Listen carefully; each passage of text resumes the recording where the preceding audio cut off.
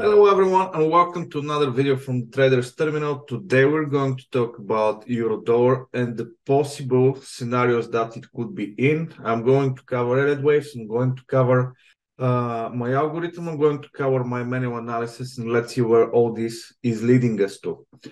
So as I said, I have, or maybe I didn't say, I don't know, but I do have two possible reads on the elliott wave part. So this is the first one pre-drawn there, so we don't waste any time. And basically what this thing tells us, assuming this is the first pullback wave, right, and this is a complete impulsive move up, something like this is supposed to happen. And we are currently inside wave B, right? Wave B, I would expect to be with this kind of structure, right?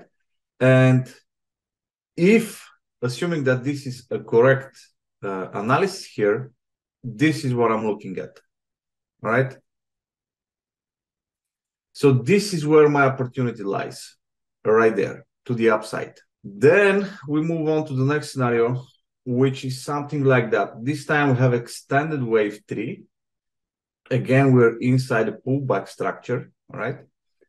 And here things become a bit trickier. Actually, we can do the same arguments for the previous count, but the question is that 4 finished? So basically, here I'm reading wave number 4 finished, and on the previous one, I'm reading this as wave A, all right? Of course, we can make the same argument that this is ABC, and it's already completed, right? That being said, that could be completion already, or is just the first wave of a larger structure, and then number 4 is completed, and then I'm expecting number 5, all right? Either or. For me, the whole thing is about positioning myself in a direction which is probably, it has higher probabilities to happen, right? We will never be able to pinpoint the exact analysis in terms of elliott waves as it's happening, right? For those of you who are familiar with the theory, you probably understand that we adjust discounts all the time. But the moment you have identified an impulse, let's say to the downside, you know that you're looking for sells, right? So I'm not reading elliott waves 100% by the standards. It's written in the books. I'm using it as part of my analysis. I'm not basing everything on it, right? And I'm looking for these setups from different angles, and this is what DTA framework is all about, the discretionary trading framework. So that's about the elliott waves, right? I need to position myself in a place where the bullish structures align themselves. Let's put it this way. They're pointing to the upside, and this is what I want to be attacking, all right? Now, this is about the elliott waves. This is the second confirmation. Now, look what's happening on the short term, and the short term is dealing with these time frames. It's already in a bullish momentum, right? And it's suggesting to go long. The midterm, which is probably something that's more related to the time frames that we were looking at just now, is saying possible bullish reversal is now taking place. It is still, however, neutral. It still doesn't have enough momentum, or whatever the algorithm is looking inside, right, to flip to the bullish side. But this one is already bullish. This one is probably taking a bullish reversal there, right? And now this starts to confirm the elliott wave count. I don't think any indicator, strategy, method, whatever it is 100% correct. None of them, ever.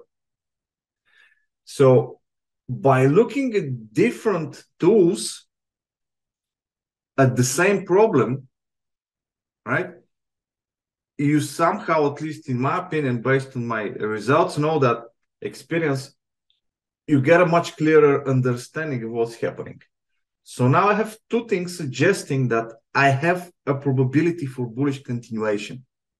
So all that said, let's go back to the charts and see what we have furthermore. Now, while we're on the daily chart, we do have the divergence with a double bottom or a false break, depending on your broker. This could be slightly different there, but the idea is the same. Okay, the price was rejected right here, and now the price is breaking the previous swings plus monthly and weekly pivots right there. All right, initial bounces we can expect, and then breakout above the newly formed highs.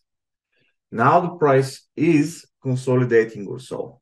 This is already good enough from completely different perspective. Forget about waves, forget about softwares, pure price action there, right? Price is not able to continue lower. This is like ABC, guys, right? And it's reversing and it's breaking to the upside. That's good in terms of buys, at least in my opinion. And then we can see where the stronger levels are. And based on the information up to here, which is December, mid-December or so, look where these zones are. From here to here somewhere, maybe we can include that one. So this breakout zone that was cleared is mega massive level, and the price managed to break above it. The price managed to break above the monthly levels there, right, in terms of pivot points. Let's zoom in out. Let's zoom in out. That sounds logical, yes. Let's zoom out a bit, and we can see that even when we include the price up to here, which is end of September, let's say 22, still this is the most dense zone or area, and now the market is trying to break back above it. So all this kind of confirms the thesis of bullish continuation, or at least another leg up, if we're going to be doing, as mentioned before, something like that, right? And we still have this bearish leg there, no problem. But in the short term or shorter midterm, the expectation for at least another move up starts to make a lot of sense, at least in my opinion. And this is where the opportunity lies. So in my opinion, in very simple terms, pullbacks here to good levels, given that you have your entry strategy, might be providing a very decent, good probability trades for the longs. All right. Now, if you're interested on how exactly I'm looking to trade and to enter, right, you can check out the premium content. But I think this is more than enough for you to develop your own thesis, your own analysis, and essentially your own trade there. Okay. All right. So that would be all. If you have any questions, please let me know. Thank you.